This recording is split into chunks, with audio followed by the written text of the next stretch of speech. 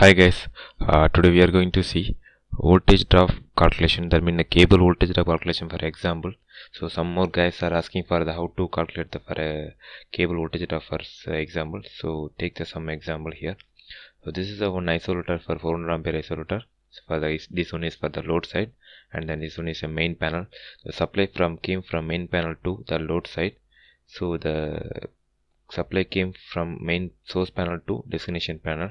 So here we run for the some cables for the joining these two panels.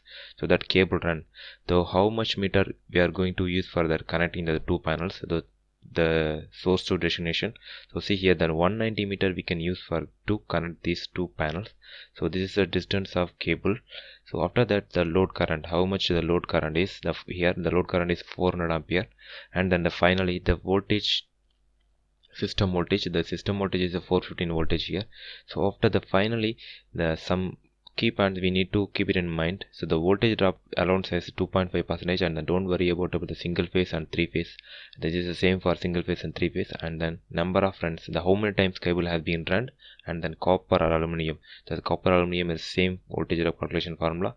The voltage drop allowance has been differ from the different areas, and the system voltage also differ from the different areas, the 415 and 440 and 400, whatever it is you have, you can mention that one.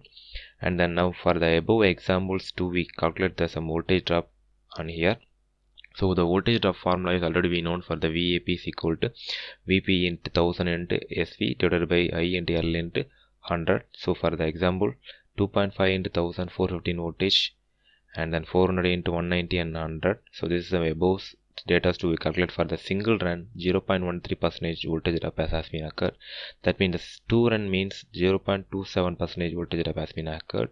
So you can easily calculate for single run. After that you can multiply for the how many runs. So two runs means you can multiply for 2.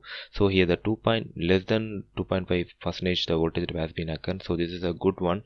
So this is a way of calculating voltage drop.